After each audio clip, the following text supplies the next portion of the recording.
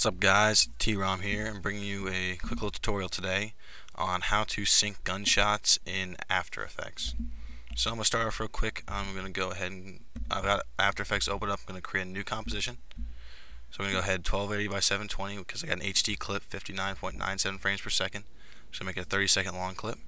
Go ahead and create that. So right here I've got my clip I'm going to be using to sync with. It's a 5-man feed in COD 4. And then I've got the music I'm going to be using. It's Blue Shift. Some of you may have heard it before. So go ahead and drag those both on my composition. So if you play through the clip really quickly, you can see that I got some shots to sync up with. There's just the first one. Now we're going to be let me just shut this layer off real quick, because what we really need to focus on is finding the points you want to sync with in the song. So if we go ahead and just play through the song quickly, I'll turn that up for you. Then you can find out the points you want to sync with. Now there's not a whole lot in the beginning here, so I'm just going to go ahead and shift the song down a little bit.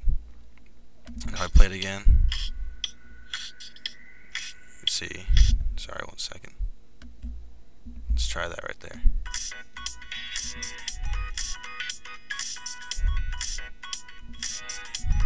You can see there's kind of some points we'd want to sync up with in the middle there. It's kind of got a repetitive rhythm that we're going to want to hit with our shot. So a quick little thing you can do in After Effects is, I'm on a Mac obviously, but if you go ahead and do Control and 8, or the multiplication key, whatever you want to call it, it creates a little marker. So basically we're going to want to go through the song and go ahead and create a little marker every point you want to sync it with. So I'm just going to undo that really quickly, but let's just play through this really quickly. And see right there, I'll just want to see, so like right there, so I do Control and 8 key. Now let's keep playing.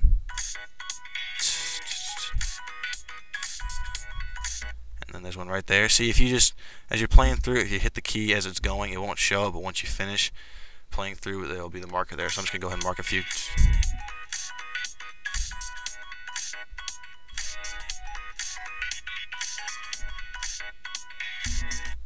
So there you go. I'm going to delete that second one right there, but as you can tell, I've got a few shots or points in the song that I want to sync up with, right?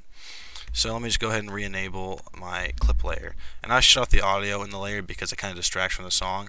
And I also have, let me just import this really quickly. I have the sound effect from the M4DA3, which I'm going to put on after I sync the clips, so you can have the actual gunshot, but then you won't have the distracting music from, or the sound from the game, sorry. So I've got my points in my song I want to sync up with.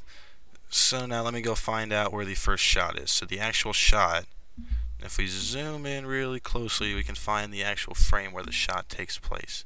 Right there. So we're going to want to drag that point right there back to the marker and line that up. Now let's go ahead and check if that looks good. And that looks pretty good to me.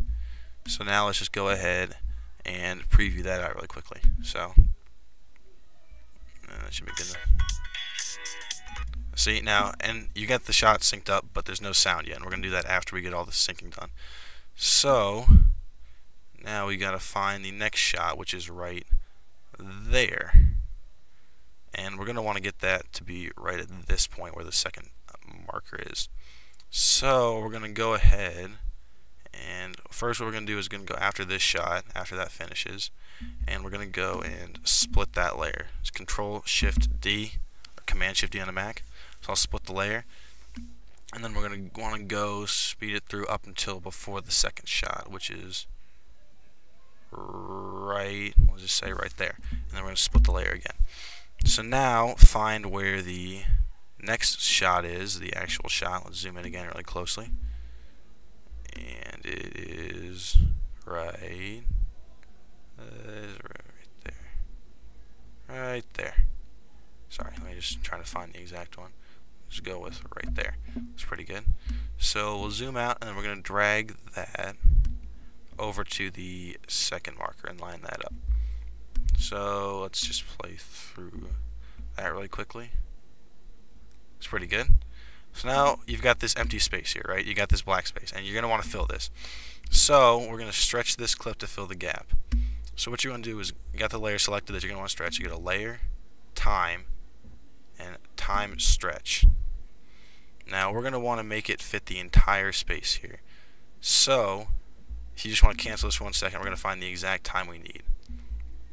So we need it to go from, this is going to be, let's find the start point of this clip, right there. That is the 53rd frame, 1 second in 53 frames. So we're going to want to go from that point to 4 seconds, 47 frames. So you're going to want to subtract the difference between those two, which will be, let's see, that's like 254-ish. Sorry, I'm trying to do this while thinking about it at the same time. So we're going to back to Layer, Time, Time Stretch. So let's say we want it to be 253. Alright, that's pretty close, maybe off by one frame. Alright, so you can go ahead and Layer, Time Stretch, change it again. Just do 254. So that'll fit right there. So if we zoom back out and we preview this out, give it 1 second to go through the preview and get that all smoothed out. And just hold on 1 second while it loads up.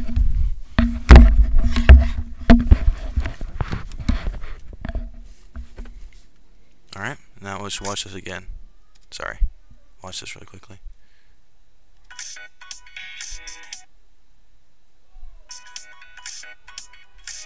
See?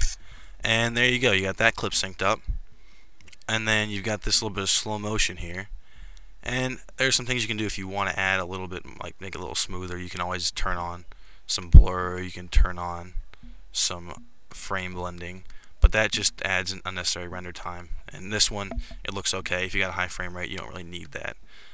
But then you just go ahead and then we'll find the next shot in the clip, which is right there. And we're going to go start again right after this shot.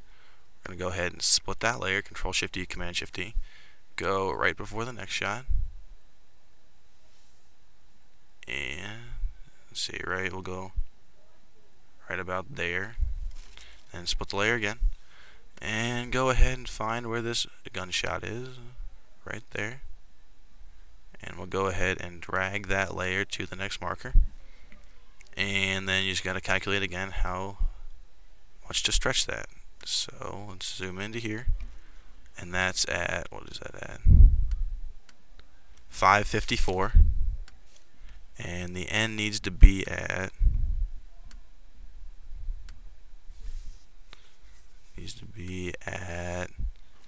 843. So that's going to be let's say 351. I'm pretty, oh, sorry, 251, 351, whatever. Time stretch that. So we'll say, yeah, sorry, 351. Oh, sorry, I overshot it. Sorry about the math there. Say 251. There we go. Flip-flopping in my head, but yeah, okay, so it's 2 frames too long, so let's just go ahead and cut that down by 2 frames. So 249. There we go. So now we got that stretched to cover up that gap right there, slow motion, right? And then it'll get the shot synced up again. And we'll just preview this out one last time to show you. And we'll just be syncing up that shot. And you can do this throughout the entire clip. You can sync it up as many shots as you need. Stretch it out to do whatever. And we'll give this 1 more second.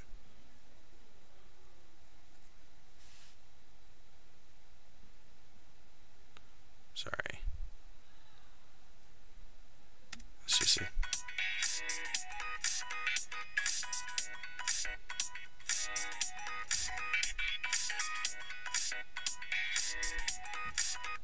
And I messed up a little bit on that one, but you get the general idea.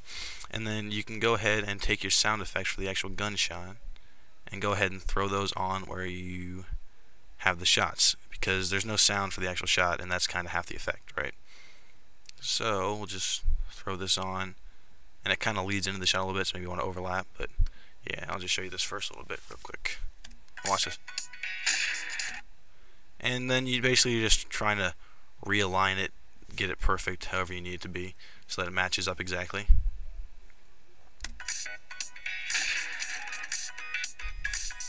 And you can mute that a little bit, kind of turn it down so it doesn't distract too much from the music, but you still have it there. And that's basically the idea. So you're just kind of stretching the gaps between the shots, marking the point that you need to hit it up with, and then you're good. So that's it for this tutorial, and thanks guys for watching, and like, comment, subscribe, whatever, you know the deal, and see you next time.